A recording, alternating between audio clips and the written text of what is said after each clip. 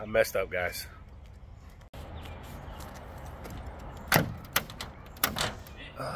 Type of only stuff that happens on a Monday. Let me tell y'all and show y'all how I did it. Just casually backing out of here. That right there. That awning. And it only flipped up like the last 2 tabs, so I got some work cut out for me for this weekend, but that's how my Monday's starting. You ready to get to work, Jacob?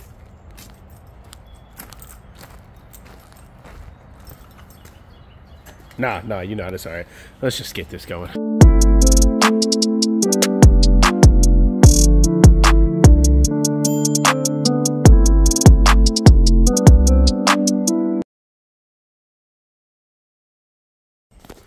So, it's running already. System's running already. What you mean it's running? The condenser ain't running. What? Oh, it's in a delay. We just cut power onto it, so it's in a delay. That's what I'm hoping, at least for right now. That's what I'm just gonna say. This is a brand new, fresh construction build. We just put this filter grill in. Jacob just put the Nest thermostat on the wall. We calibrated it for the heat pump that it is. It's an ICP unit. The reversing valve is an O. We're trying to look for the remote for the mini split head. I hope the installers left it here and didn't end up having it thrown away, but we're gonna search everywhere in the house to try to find it. But let's look at the ductwork real quick. Everything looking good to me. I don't have my label maker, so I just had to write our name on there. But yeah, could have been a little bit better, but I love what the boys did with the trunk line, keeping it way up out the way. So the homeowners, I don't know exactly what they're gonna be using the second house for, but they got a whole lot of space up here thanks to the carpenter who put out this platform and this deck. All this space to use for storage, and all of our ductway isn't in the way. Nobody's gonna trip on it. Any work that people got to come back and do, you know, it'll be up out of the way, and we won't have to worry about it coming apart. So let's see if we can figure out what the unit is doing. Just came out to see why it's not working. First thing you got to do is check and see if you got power. The first thing we should have is a fucking disconnect plug. That's cool. I wonder where it is. You know where it is? Let's think outside the box here. Where do you think it should? Where do you think it could be? Electricians, since they want to switch my shit to a fucking switch. Yeah, there was a disconnect here. The electricians for this job, if the camera will focus, the electricians had a regular disconnect here, and they wired it up for a 240. And this mini split is a 115 volt, 115 volt. Type of system. So if we wouldn't have caught that when we put the whip in initially, when there was a regular disconnect here, a pull stab, it would have fried the unit. But that was like, I want to say like a week or 2 ago when we did that. Come back here today to put the filter in and the thermostat, and now the whole disconnect switched to just a regular switch. So let's see if we can find this pull stab. So for now, guys, we're just gonna go ahead and bypass the disconnect. Wire nut it all together just so we can test this, verify that it's all working well. I know it's not the thing that we're supposed to do, but in a situation like this, I mean, we're here to get to, the homeowner wanted us to do the startup and get the system working. So I mean, we're gonna get the system working and test it and make sure it's all good from our end, as far as our wiring and, you know, the pressures and everything. Make sure the system's all still full of refrigerant and that there is no leaks or anything.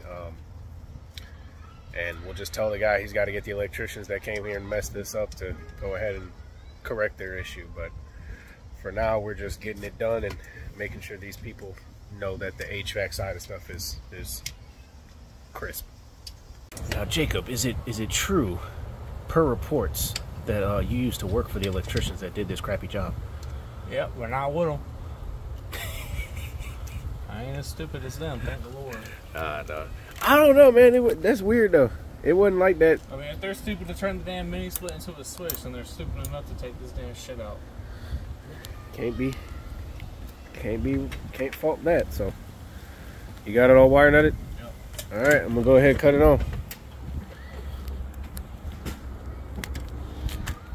We've had the thermostat calling for heat, so don't know what just happened there with the camera, but I heard it. Saw the lights flicker. Let's go out there and make sure it's blowing cold air out the top, because it is in heat mode.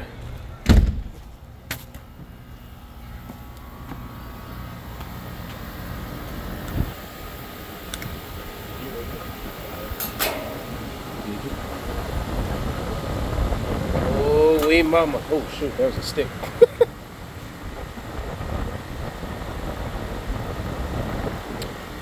I love having those things a little handy. I always try to keep one in my pocket. Let's go ahead and get the probes up in the duct, up in the vents. See exactly what the delta T is for just the heat.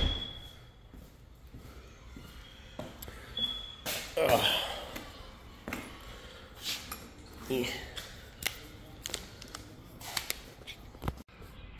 So I was able to calibrate, not really calibrate it, but set this up, you know, for the heat pump and everything. But this is a different model nest than what I'm used to seeing. And from what I've been able to read in the instructions, the only way to truly set when the heat strips will cut on and off for this system is through the app. And the homeowner's not in the other house right now, so I'm gonna leave the instructions for him, detail it in the invoice, what he's got to do, you know, follow the directions and everything. But as far as heat, cool, and running the alternative heat, which for this is just the 5 kW heat strips we have at the air handler, everything is working fine. So I've got it set to the heat and cool mode right now, so that should handle everything while the workers are still installing the appliances and everything. They really shouldn't have to touch the unit at all. Brand new filter in there, so it should be fine. But other than that, Jake, get off your phone. We gotta pack up, go to the next one. Let's do it. No. How many times have you tried to call the tenant? 3. The garage door open and everything. I mean, we out here, we can hear music from the backyard, yeah. B-Rad. B-Rabbit? No, B-Rad. Oh, B-Rad, not B-Rabbit. No, who the hell is B-Rabbit? B-Rabbit is what? Not Eminem. That was Eminem at 8 Mile. Not B-Rabbit, it's just Rabbit. Same difference, fool. No. Same difference. Bitch Rabbit. Hey, how you doing? My bad. I thought it was the back door. I thought it was my cousin Grant. My bad. No, you're right. Heard the upstairs AC ain't working? Yeah, the upstairs one. Alright. I don't know, it's just... Okay. Alright, so we're up here in the attic. We use the thermostat downstairs, right up under us, we set it to fan on to identify which of these 2 air handlers was the one we needed to work on. The thermostat's also set to cool, reading 66. Oh wait, no, hold on. Is it reading 75, 76? It was set 66. It's reading 75. That's what it is? That's what I thought it read. No, hold on. Now I'm feeling stupid now that we on camera. Yeah. Go double check it. Say it again. Set to 75, reading 66. Now I feel even more stupid. Go ahead, Knock it down. we'll turn the fan from fan on to fan auto. Yeah. And then knock it down. Sometimes you just be moving too fast.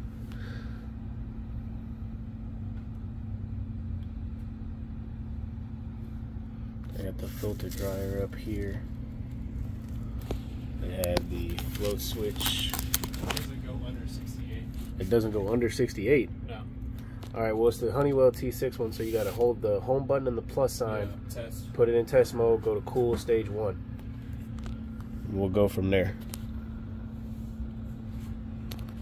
But it looks like I was saying, they've got the float switch here, and the float switch is tied to R. So if the primary drain backs up, you know, through the P-trap and everything, it'll fill this up, it'll break R. However, if something else happens and the pan fills up with water, the pan switch breaks Y.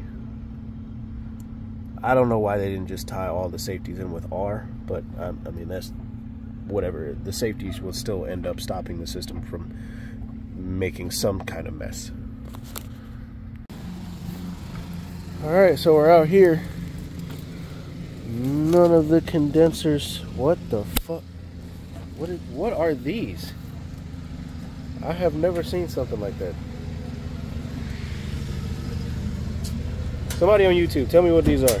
Tell me what those are. Why are they? Looks like they're wired into the system. One's tripped. One's tripped? Yeah. Hold on. And of course it wouldn't tell us. Of course nothing's labeled. Alright. Go inside. Yeah, go inside, cut the downstairs system off. If you gotta cut it to test mode as well, cut it to test mode. These both. That's a 2013. That one's a 2013. Let's wait and see which one of these kicks on.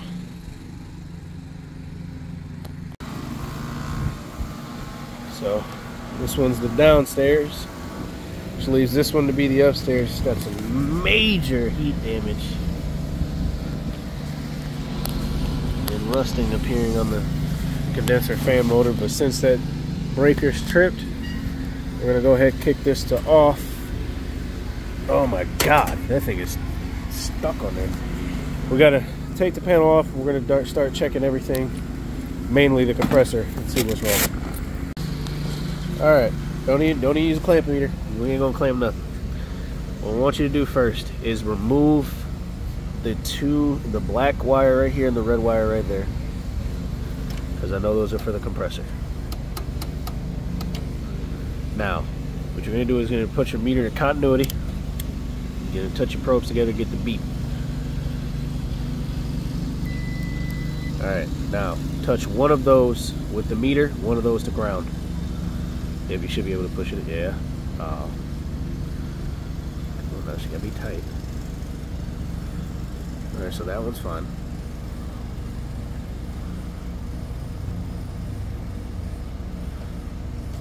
That one's fine. Possibly. You just lost your dang probe.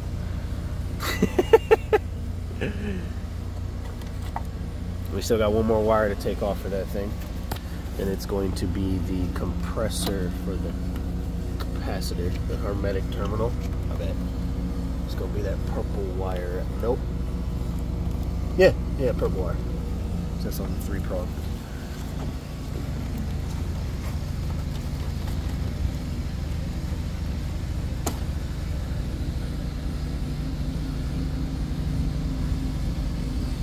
Still nothing? Alright. Sometimes it works, sometimes it doesn't.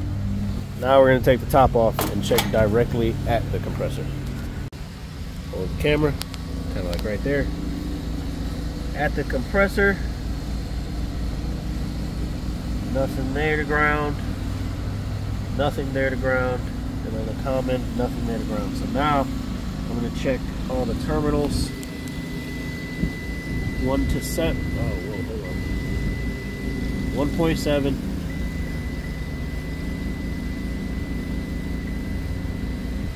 Give me something steady here.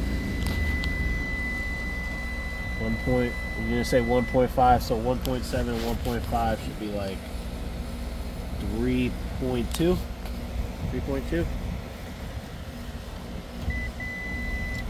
Golly, awesome. Keep the chromes on there. I saw it read 3.2, so I'm gonna say this is fine. We checked the wiring. There's no rub outs on the inside of here, so as far as high voltage goes, going to the compressor, nothing should have caused that problem here. So I can now put the plug back on. We verify that the compressor is okay. We can put this back together. Next thing we'll check is that old looking capacitor in there. Alright, so Jacob's got the 45.5 in his hand. You can see what it's reading. That's on the compressor term. Yeah, it's on hermetic. And that's on fan. So it is dead on the compressor side, reading like 0.3. You said what it is? 45.5. 45.5. 40 plus 5. You almost made me get the wrong one.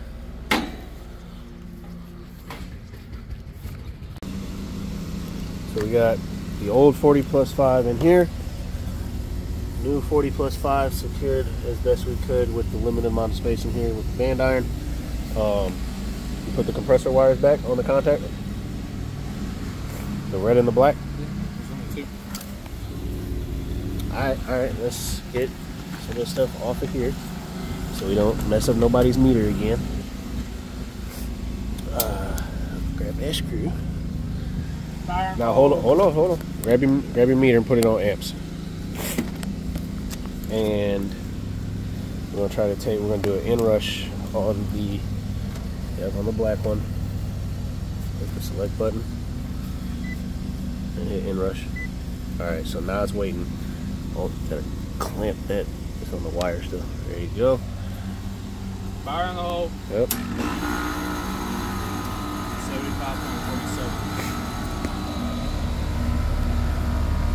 Alright, hold on. I gotta take a picture of this for the invoice. So now with the new capacitor on there, it's pulling 5.8, about 5.9. You estimate it. And oh damn, something trying to call on me.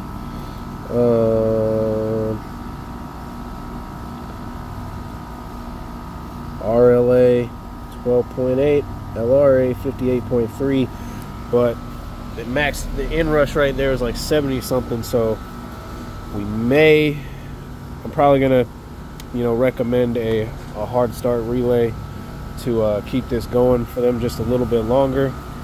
I mean, we got the customer back up and going right now. I'm gonna check my probes for the Delta T here soon. I'm not even gonna bother hooking up the gauges unless I see something wrong with the Delta T. But it is like,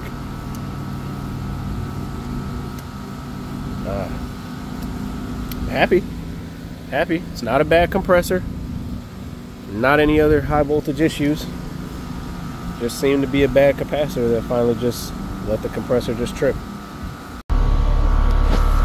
69 coming into the cool, coming out of the cool about 80, and it is pushing, like, I'll put a screenshot right here, out Delta T indoor of about 12, but it is increasing as it's running. So I think it's really just the fact that it's like 68 degrees out here, 69, and then it's like 66 already in the house. I don't want to go ahead and just try to dump refrigerant in here. I'd rather just wait until they run it on a hot day, and let me see exactly where I've got to dial in the charge to get these people going. But other than that, the boss man just called us. We're gonna go ahead and clean up, go have some Chinese buffet. Catch y'all in a minute. Oh, that was the end of my day. Had to go back and check up on a service call that we went to Friday, but couldn't really do anything because the tenant wouldn't open the door for us. If you stuck around to this point, I appreciate it. I know it's been a few days since my last upload. I want to say probably maybe like a week. It was such a slack week last week. I kind of just took a break from recording. With the Masters starting today, business should pick up a little bit, so hopefully I'll be able to have a lot more content for you guys. But I'm also going to try to get on a regular schedule for it, probably like Monday, Wednesday, Friday. I'm going to try it and see how that works. But other than that, I appreciate you guys for watching the video. Again, like, comment, subscribe. I try to interact with every single one of you guys. The sarcastic comments, the serious ones, the texts who are actually giving me like real solid advice. I conversate with everybody. I enjoy it. It's hilarious. So Keep it up, and I'll see you guys on the next one. Peace.